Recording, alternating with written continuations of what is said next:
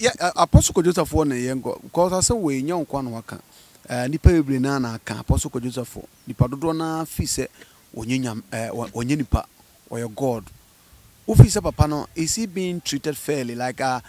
there was a any DNA or see the man no ye the man no even the product why cars why be or ba na chia na kasa no ne ade. Ufi se any DF fatan the man no. Oh, young Africans no your problem here. Men kamesen ye onkofu bebe wiase wo ho ye hyira wo mo na ewiase no te se eduaba eduaba aso na ye se mo nkofo nte se mo hu nyansa te ne ye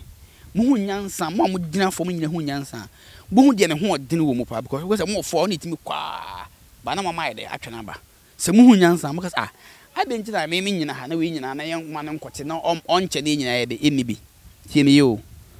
Tieshira no because if you say ye wonkoa ye wa hemfo ye weskafo oba e kan ho nti bi ye born say o ye legend that untimi stop them da what you say it is any parable send people as any power pia say o ade bi ye de ewu ni mu a ye ni bi enti asem mo na mo ye de mo ni bi no mo so nasene no no pagya akwate say aduaba na ye de e de aba na mo so nya bi ye de adi so man pre no no astruggle ko gina so no wote a de feeling some better from o gina better from abafa adi o e na ma Africa ye bre no. So what you say? Aha. Ama se man pene so na wanjima amforo so a otena from here. Ye tifri so ba no. E ba beto na ni. Na what ye on the bedi. Akombe de o. On si ehira no. Papa mi ehira no. Ana waba. Nti ohia support. A be so na sene mu. Na ya pagya na the right path fresh wood no because e se nye school. Ema papa no. Ye create school cry invest bi mama eye technical invest Ghana even technical school gasen kede papa nsa di beto so di ato so no o kire sa anya mama sankofo no be ko school ne bi pie o mo so se no Apostle Kwadwo Sarfo sankofo na papa no betro mo ade no e bi pie free ma papa no kura ehun so me na me ye we be na won because jata bi ya jata to obenya obi a owo nimdie sene sa papa no kura but e be pia eye nimdie no obi su obi ko school ansa na ye de e pie enti ni papa ni je sa ade ne to pe sa school no be school obi be hweso na wo ho sa bu si benya afeni ho ne benya developing kofo be ka benya ade bi a e different inventions a nipa kura nya hu ya omo so be de e de be ba anyame bi kutia sa nyame Apostle Kwadwo Sarfo na nyame bi te se bi anyame fufuro bi a omo ne nya adwene fo no ne nya adwene abrofo no ne nya adwene physical and spiritual because omo hu say kwase editi a na agonagu ana say in this world I live in we are in the world of information and inventions. We are not in the old primitive life now. That time I say unika obet matana no seteno say na namu nante no mko kumase bi nante no mko off me ja wo say enko kaso akra wo ba meboa because ye do age bi a sa anyama na ye de atwam sa body system emba bim sa body na namode nante free Egypt ni Israel ba ha nye bi ne kura me ni o ye wo different age internet say nipa wu ntem no e be sa go back to primitive the garden age sa e corner ba nyama say amete enti now ye e say nyankofo a ye should be to create bi a edi sika ye e ba oman ni mo ba ye camera we atale bi a if you want eba na obeden na ipe nti yesu yi bibi a omo so beto a ene be balance be de ebebem but say bibi e from one eba enti omo be kire and we ask if you want to control somebody enyama miensa ska religion any aduane see enipa be for begina na menya aduane a omo nya beba me nchen mete kaka de mawa hwana ye superior enti na brofo no ma omo feed yen eni enti na brofo no ema ye aduane. So what you say? Who feed you will be obey wakwa forever. Untina nipa na tiase obey wakwa forever because they say sika yi kra ye twa paper ye Akufo-Addo ko twai. Wo kwa abafo na boli twa man. Ade ye twa de enye ya na. Me dem ye president an comment tiase o nka wo besi. Be twa man ade. What you say? Ye twa sika na gi se omo sa gi sika o. Omo gi sika, mo sa twa sika. Ade a shepe di abere. Me nsa mo nya we mo fa machine me se na obi antwa na de. Me come fake kura wa town fake mu twam e dey asem ahotire wa town ni pe wu because of sika ne sika ni go na man so almost se bia kwahye no oh the wicked word baby e sika ni go no was Sprinters road ho almost se bi kwahye because bi wagu a ba e se kwahye no e so obi ewu because of come e no wa ni di we be because we need sika hospital abrofo ni slavery almost slavery acho on say slavery na ya aduane o nti we ancient na Egypt na this anyansa ne by fa Egypt for e kachire e sto aduane sa for 7 good years na wi ase do aduane on say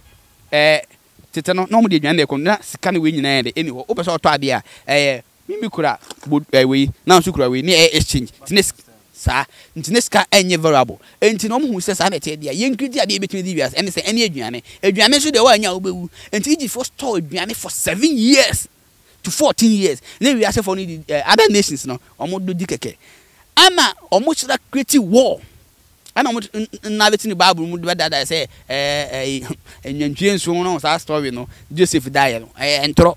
what I say enti omo create war no war ba so e de come ye be eba ti omo create war no kunku ebi na ebi kai na omo ka che say wiase omo de no start omo ma wiase aduane Egypt ti omo aduane a oba de ti na the whole world ko Egypt ko di aduane ana o si Israel for ko so story omo anti ase omo brand no say de be ya wonti ase enti sa story no omo control wiase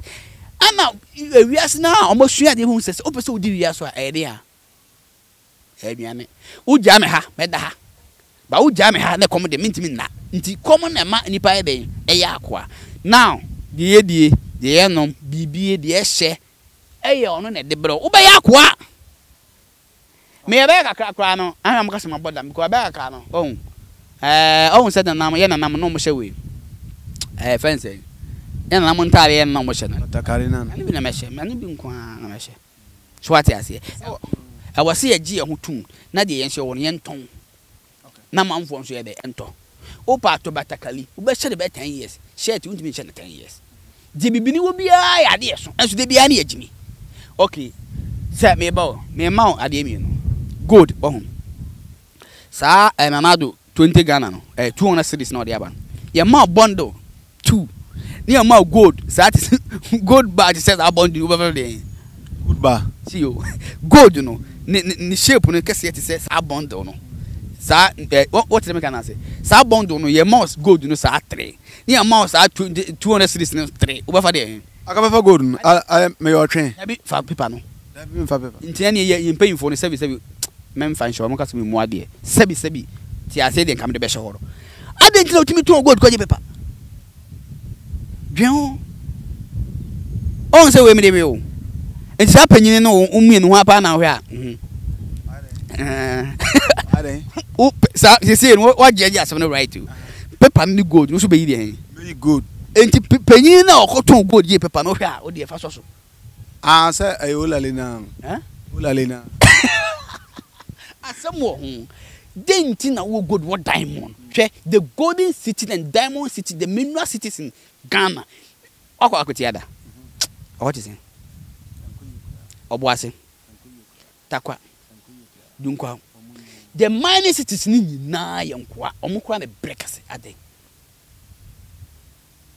esu gold ablona hori woni krom maza untimi nkan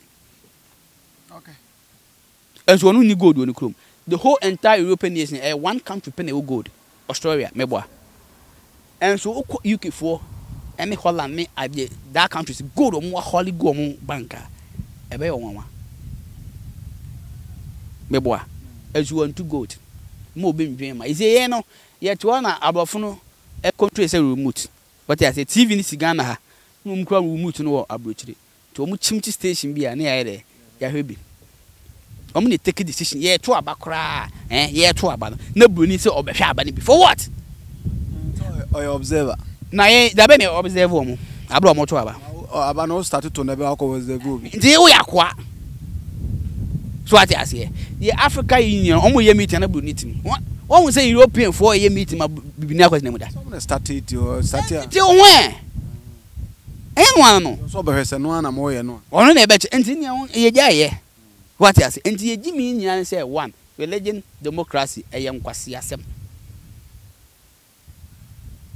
religion and democracy eye nkwase yam benefit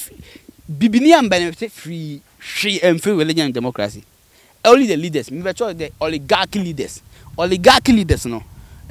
mama ncho sem fan sem me ohene na me ye wakoa aduane am di so obedi bi me boa ka me twini so obetenam bi se me twiro nyova obetenam bi me boa no enti abrofo no ye senior omu slave empire for no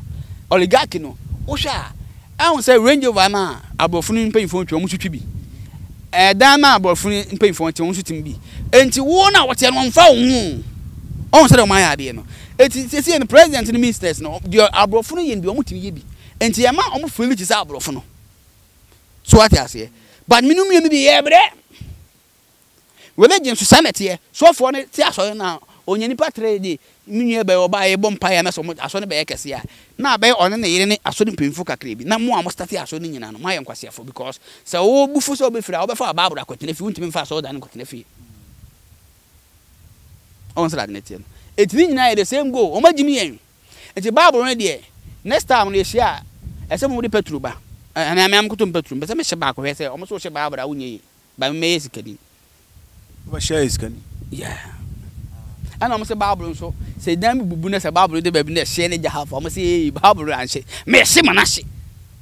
you get tum ni Quran nyina na afi case na wo mu no de menya me mra me so twinsi eye buku